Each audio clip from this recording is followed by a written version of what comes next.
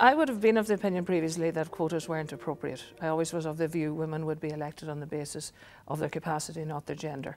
I have seen over the last number of years with the introduction of quotas in the context of candidates, there has been an improvement in the number of candidates who are women and the numbers elected. So I am being more and more convinced of the need to have them.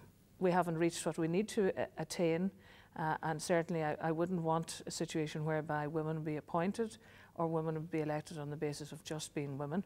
We're not like that anyway. We have a contribution to make, and I would be very hopeful that perhaps we would see a change where we could actually attain even 50% of those elected to the Houses of Parliament that would be women. Well, as a former politician, I think it's hugely important that we have an opportunity to come back and speak to the general public here at the Royal Irish Academy. It affords us an opportunity to re-engage, and I think it also reflects the necessity to celebrate the fact that we've had women's suffrage over 100 years.